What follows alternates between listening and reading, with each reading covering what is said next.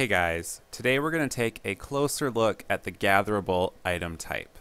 Now I already have a gatherable item prepared for this video, so let's take a closer look. The first cell is what the item is going to look like in the world. So as you can see, it's a vine with a strawberry on it. And the second cell will be what the item looks like after it's been gathered, so there's no more strawberry. That lets the player know there's nothing to be taken from this item.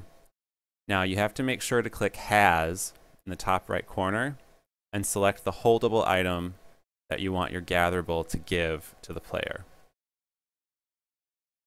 So I'll show you what this will look like in the world. You see our first cell with the strawberry. After the player walks on it, the gatherable item gives the holdable strawberry to the player. Now, if you wanted the strawberry to go into the player's possessions inventory, you would have to code that into the global area interacting, and I'll show you how to do that. This will only work in an area where you have edit rights or an area that you've created yourself. So we're going to create an interacting. You can name it whatever you want. You also don't need to draw anything for the item. And the code you use is someone gathers vine +1 their strawberry.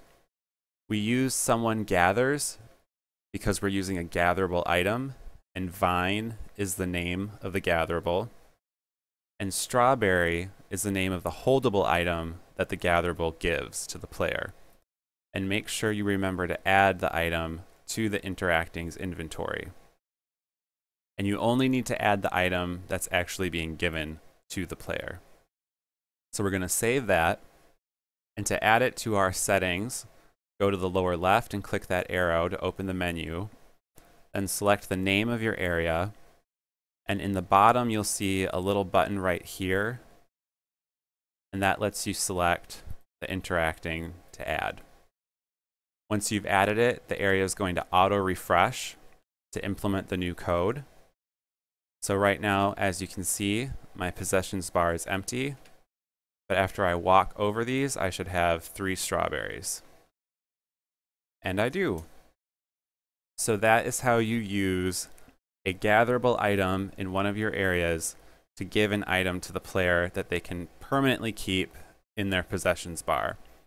I hope this video was helpful to you, and if you have any questions, feel free to leave one in the comments below.